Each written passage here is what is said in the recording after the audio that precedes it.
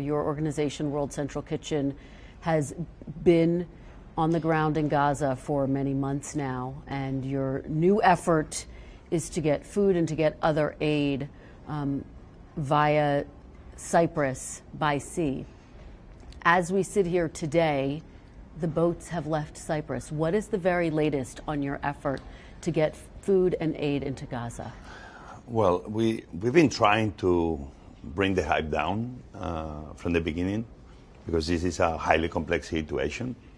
But right now, yes, we have a boat with a barge with almost 200 tons of food that we're doing this pilot, because it's the first time that anybody is going to be trying to arrive to the shores of Gaza in years, because it's been a Navy blockade of Gaza. So that alone, it's just an amazing achievement that we are already, with permission by everybody involved, sailing towards Gaza. Well, we are trying to build a 60 to 70 meter jetty into the sea that will give us the option to safely download the first cargo, and from that jetty just build a bigger one that will allow us to hopefully bring more and more boats, bigger and bigger quantities. But again, still failure is a possibility.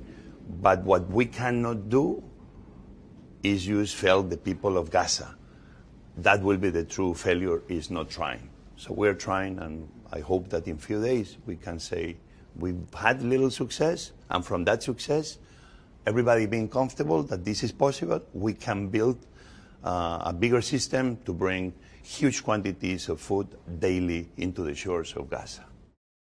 Thanks for watching. Stay updated about breaking news and top stories on the NBC News app, or follow us on social media.